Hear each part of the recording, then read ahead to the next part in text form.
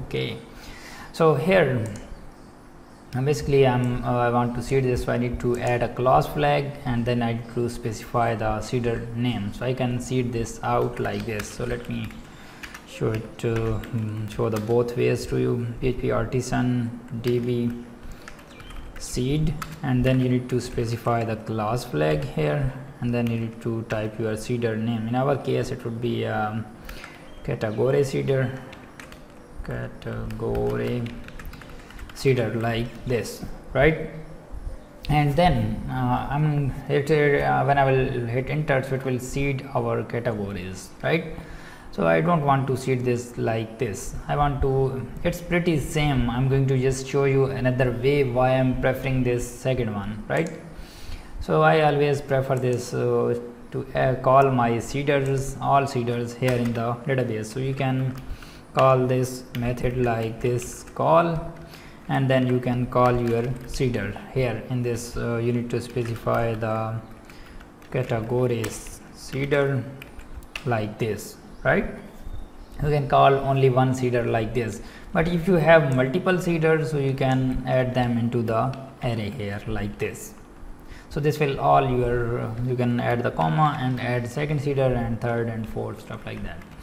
So you can add multiple seeder into this by calling this call method, and you can execute your seeder will be code will be executed. So I'm always follow this convention. Why? Because whenever I'm building the application, so I need some basic stuff, like in this case we need some categories. So whenever user is going to create the post, he need some categories, right? So for some reason I forgot about to add this category, so user will not be able to add the categories.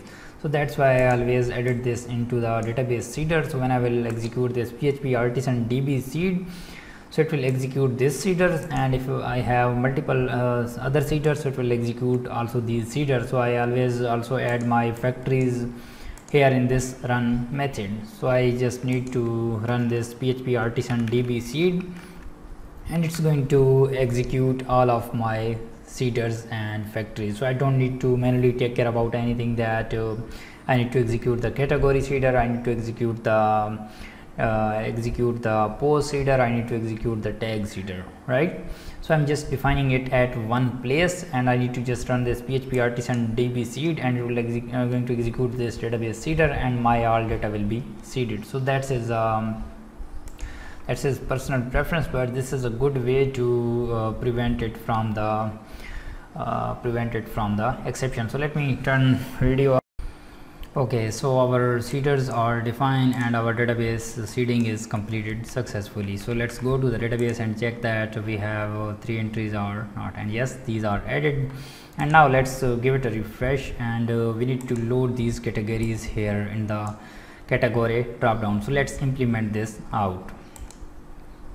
Okay, so let's let me close this database seeder, category seeder, auth plate, and post controller, and this one.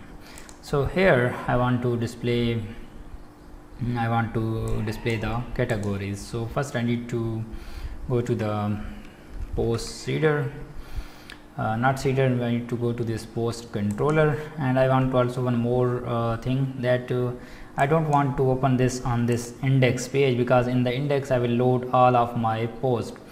So I need to open this here when I'm opening this create method, right? So now it's not going to open this in this post, so I need to open the post / create, right? Post / create, because we are creating the post. Okay, so we are returning it from the create method, and here I need to return the categories to this view. So here I'm going to define the categories and then call category, and then here I'm going to call this all method.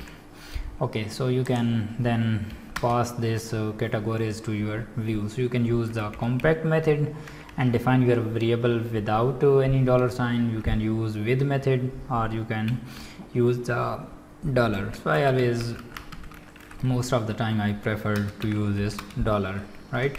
And then you need to specify your categories like this. Okay, so now these categories will be available in this create, right? So here I'm going to check that if I'm going to apply the blade directive, and the blade directive I'm going to use a count. Basically this count is used on the array to check that it's a count, like how many items exist in this array. So here I'm going to check that pass the categories variable, and I'm checking that if this count is greater than 0, then it's going to display the categories, otherwise it's not going to display. So basically we are implementing this to prevent the exception. If we don't have any categories, so it's not going to throw any exception. And here I'm going to implement the for each loop. Okay, in the first I need to pass the same categories, and here I need to pass the category, single category. Okay, and then here I'm going to add some option, and in the option I'm going to pass this category ID. So I'm basically referencing its foreign key, and here I need to pass the category name. So this category name will be visible in our drop down. So let me correctly category name. Okay, so now let's go here and give it a refresh. So it's going to display as category. Okay, we have 3 categories. So if I choose someone and if I open this, so out here it's inspect element, and this will contain a select, and this select contain 1 2 3, so their IDs. So basically we are going to pass the ID because we created this foreign key in our post table. So let me go to the post table, and yes, we have a category ID, so we are going to store the ID to link our category with the post. Okay, so we name this category, and this above one we name this title, this one is published, and this one is file. Let me name this file, and then this one contain a description, right? Okay, so now I'm going to submit this form, right? And I need to first fill up this form things. Here I'm defining this post method because I'm submitting something to the database. So here I need to call you can use route method, URL method, or you can use a route method. I always follow this route because this suggesting us that what are the routes exist, and then you can easily know that what are the routes. You can easily guess your route, and you can select the specific route. If you pass this URL, so it's not going to suggest us anything that /post.url exists. So that's why I always prefer to use this route. So it's also suggested that these routes exist. Where I'm going to use this post.store, right? So let me remove this out from there, and this would be /post. So it's basically naming this without this auth. Okay, so here we have a post.store, and let's save this one and give it a refresh. So basically we are going to submit our form on this out. So now I'm going to fill this form using fake flare Chrome extension, and here I'm going to submit this out. It says page expired. It's tough. So let me check that we have CSRF token. No, we don't have CSRF token, so that's why it's throwing 419 exception, so which is about CSRF token is not found or mismatch. So add CSRF token like this, or you can add this as a hidden input, hidden, and then you need to pass the value attribute like this, and this contain CSRF and token helper like this. But I always we are in the blade, so I always prefer this CSRF token like this, right? Okay, so now let's get refresh, and it's going to work like a charm. Okay man, so let's fake fill this, submit this out. It's going to submit this on the store, and yes, it's submitted, but it's not displaying anything. Why? Because we are not printing this out. So basically it's submitting on the store method. So let's go to the post controller, and this store is accepting this data. So here I'm going to return request, and I'm going to this request all, right? So now it's going to print all the data. So let's reload this. You don't need to hard reload, otherwise you need to submit the form again. So here we have a title, category ID is publish ID, we don't have file, and description is also null, the file is also null. So let's go back and check that we filled these things or not. So let's fill them. I fill this out like this, choose some file. Okay, let's go to the downloads, and in the downloads I'm going to use this CDL transparent, submit this out, and yes, we got this description, this image, and still yes, we have this file here. That's good, that's good, everything is there. So let's go here and check that why this file is appearing here. So let's check that where we have any files. No, we don't have. So why is this displaying this file is null? We don't have this file attribute. No, we don't have. So maybe it's displaying this one. Okay, whatever, leave this, we don't need this out. Okay, so here we are submitting this to this controller, but what if the this title is required, category is required, and this one is required, but user does not fill this out? So how we can prevent this from the exception? So there are multiple ways. The first one is you can handle the validation on the client side, and then second is you can handle the validation on the server side, and the third is you need to apply the validation on the validation on your database layer. But database, on the database layer, it's not going to enter the data into the database, but it's going to throw a weird exception to the client. So we are going to not throw the weird exception, we are going to throw the informative validations that with the descriptive tag that why this form is not submitting, so user can check this out, that what's the reason, and then he can refill the form and submit this again. So here you know that if we need some input field, so we add a required keyword in the input field. So I'm not going to add this for now because I want to test the server side validation first, and then I'm going to go to the first one, client side.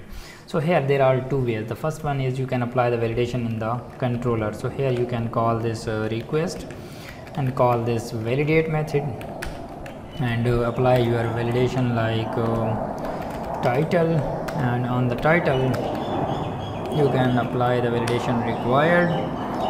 And by the way, in previous days I follow this required / pipe, and then second validation minimum to maximum, and like this. But now I follows this array convention. So let me pause this out, first key, and then second validation, and then third validation. So why I am following this convention? So basically I'm following this convention for if I have some custom class which contain my custom rule, so I can easily add this class user validation class like this if I have a class, right? So in this way I can add this rule, but if I'm using this pipe notation, so I can't add this rule. So that's why I always follow this now array rule. So that's why I'm preferring that. I will also teach you that what are the best practices and why I'm using these practices. Okay, so then I'm going to follow this. Minimum would be the 2, and the maximum would be the, you can say that it would be a 30 or 50 or 70, but I'm going to make this 255 because this is the maximum length of our string. So you can validate it in your own way. If you don't want to create the title above than 40 characters, so you can add the 40 here, so it will not going, it will going to restrict the user. First I pause this 20 here. So now I'm going to go back, and here I'm going to first remove this title, and I'm going to submit this out. So it's going to return us back, but we are not going to view any of the exception. And yes, we return back, but we are not displaying any of the exception. Why? Because we are not displaying any of the message. Basically I'm talking about the message. So how you can display the message? So let's go to your create view, and here on the top of this form, before this create, after this yes, before this create post, this create post, I think this, yes, so I need to add the validation. I'm going to add this after this here, so now this will looks more pretty. So here I'm going to display all of my messages. So if you go here and type Laravel any error, and open the Laravel documentation, or you can get this instantly from here grepper, but I'm going to the Laravel documentation and then get this out.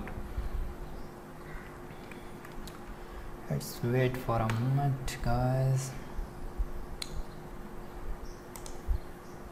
Okay, our video size is going too much bigger, so let me apply this validation, and then I'm coming.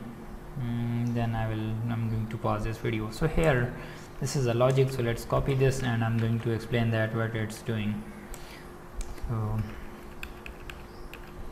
here, okay, so here basically we are checking that if we have any error, so we are going to display this bootstrap functionality, that we are going to display a alert, and then here we applied this for each, we are getting all the error, and we are displaying a single error, and here we are adding this into the list item, display this one error in one line, and second and third like this. So here if I go here and submit this again, so it's going to throw all the error first. Now it's going to display only one error, because we have applied only validation for this title only, right? And in the next video I'm going to apply validation all of them on other files also. So if you like this video, please subscribe the YouTube channel and stay tuned for the next videos. Bye bye.